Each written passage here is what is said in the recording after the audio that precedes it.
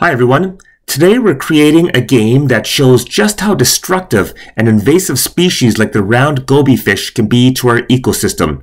And we're going to be using Scratch to create this game. And hey, if you're new to Scratch or you need a refresher on coding, check out my Learn to Code videos on YouTube.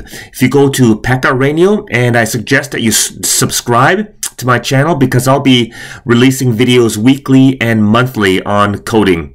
So today's activity, we're going to be going to Scratch, and I'm going to click the create button because we're creating something brand new. And if a tutorial pops up, you can exit the tutorial because I'm doing a tutorial today. You can also exit the cat. So goodbye to the cat. I'm going to click on the garbage can. We're going to be getting a new sprite today, and the one that I like is the shark because we're making a round goby fish. And the sprite that looks closest to the round goby fish for me is the shark. So right there, I'm going to double click shark. Perfect. You'll notice that the shark, when I click costumes, has 3 different costumes. Costume A, costume B, and costume C. I like costume C the best, so I'm going to leave it at that one. And in this game today, we're going to have the goby fish chasing my mouse pointer around the screen. So this is kind of fun. So watch how I do that. I'm going to go to green flag.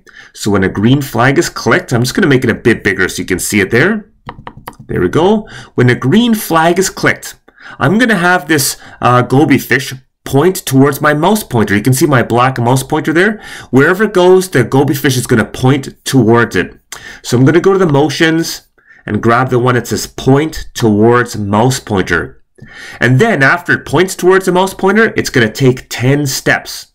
So I'm going to grab that one, and it's going to do this forever and ever. So point towards mouse pointer, move 10 steps. Repeat, repeat, repeat forever. Watch, he'll chase the mouse pointer around. It's pretty cool. Like that. However, it's going way too fast for me. Yikes. Hold on. So I'm going to make him slow down a little bit. I'm going to grab the wait 1 second there and put it in after he moves 10 steps. Ready? Green flag and go. Oh my. Way too slow. So what I'm going to do is make it go 0. maybe 2 seconds. Let's try that. Ready? Green flag. Perfect. That's a nice speed. I'm just going to stop there for a moment. I'm also going to shrink the goby fish because he's way too big for my game. So instead of being 100%, I'm going to make him like 50%. Perfect right there. I also need a nice backdrop to go with my game, so something underwater. So I'm going to click way down here and choose an underwater backdrop. I think there's a few to choose from. You can choose whichever one you like the best. For me, the one I like is underwater right there. So I'm going to double click that one. Perfect right there. So next, what we need to do is to have a little bit of an introduction. So when people come to our game, they know what to do and how to play it. So look what I'm going to do. I'm going to go to the looks button right there, and I'm going to grab the say button right there. And I'm going to drag it in and put it right after the green flag. So before he starts chasing me around, he's going to explain a little bit about the game. So it's going to say something like this. I'm a round goby fish. For 2 seconds. Now I'm going to get another one. Now I'm going to have him say something like this. I'm taking over the ecosystem by eating all of the food. Perfect. And maybe instead of 2 seconds, I'll make this for 4 seconds because it's kind of hard to read all of that in 2 seconds. Then I'm going to put another one. You can put as many different things as you like. And I'm just going to give him an instruction on how to play. Help me find food. There we go. Perfect. So watch what happens when I hit the green flag. He starts explaining how to play the game. I'm around goby fish. I'm taking all over the ecosystem. Help me find food. So that's perfect. And now he starts chasing me around. Wonderful. I'm just going to stop there. Just to make the coding a little bit easier, I'm going to find something to represent food. And so what I thought I would get to represent food is the crystal. Where is the crystal? Right there. This crystal. I like the blue one. So there we go. This crystal will represent food. We've lost a crystal. I'm going to do it again. Crystal. Right there. Perfect. So there's the crystal right there. Crystal represents food, whether that's zebra mussels, bacteria, smaller fish. It all just represents food. So anytime there's a crystal, that means food. So now we got to code the crystal. And look what I'm going to do for coding the crystal. So when a green flag is clicked, I want the crystal to go to a random place on the screen. So motion, go to a random position right there. Perfect. Now we're going to code it so that if it gets eaten by the shark, the crystal disappears. So I'm going to get another green flag. You can have many green flags. So I'm going to go get the second green flag. So when a green flag is clicked, we want to check to see if it's touching the shark. And if it is touching the shark, then to hide. So if touching, there? No, it's right there. If, right there. If touching the shark, touching is a sense, so it's in the sensing button. Touching, I know it says mouse pointer, I'm going to change that in a minute, but I'm going to drag it over here and slide it right there and let go. Perfect. If touching shark 2, wonderful.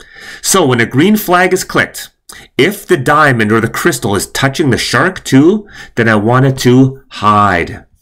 Right there, hide. Perfect. Now, this isn't going to work as it is because when a green flag is clicked, it checks one time and that's it. It doesn't check ever again. So we've got to tell a computer to check forever, over and over again, 100 times per second to see if it's touching the shark. So when a green flag is clicked, forever check to see if you're touching the shark. And if you are touching the shark, then hide. Hey, anytime you use a hide button, you also got to use a show because if you play it more than once, you'll never see the crystal again. So I'm going to get a show. So when a green flag is clicked, go to a random position and show yourself. Then forever check to see if touching the shark. And if it is, then hide. So let's just test it out. Ready? Green flag and go. I'm around Goby fish. Help me catch my food. Perfect. You notice it disappeared right away? Wonderful. So that is done perfectly.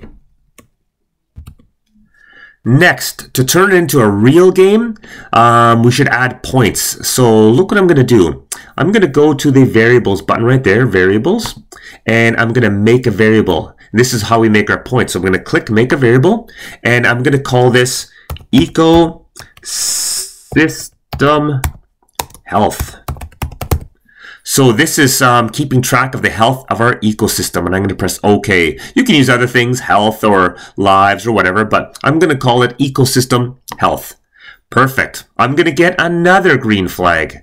So when a green flag is clicked, let's set the ecosystem points to 20 when the game starts, because right now the ecosystem is healthy.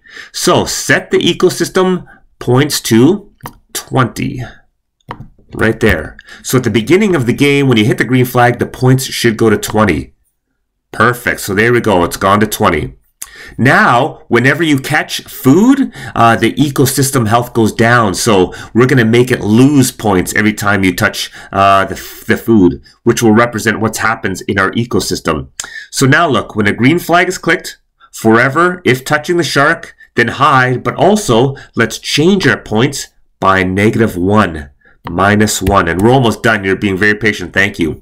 So now, whenever you're playing and you catch a goby fish, or the goby fish catches food, the points go down by 1. I know. It's not really a game when there's only one diamond. So now that we've coded this just perfectly, look what I'm going to do. I'm going to duplicate the crystal a whole bunch of times. So I'm going to put the mouse pointer right on the crystal there. I'm going to put 2 fingers on my touchpad and press down and duplicate it. So there's another one. And another one, and another one. And I'm going to make 20 of them so that it starts at 20 points and you lose all your points by the end. So there's that done. I think we need to do one more thing to make it a really good game to demonstrate just how dangerous the goby fish are to the ecosystems. Look, I'm going to do something fun here. I'm going to go down to the sprites and I'm going to get this button right there.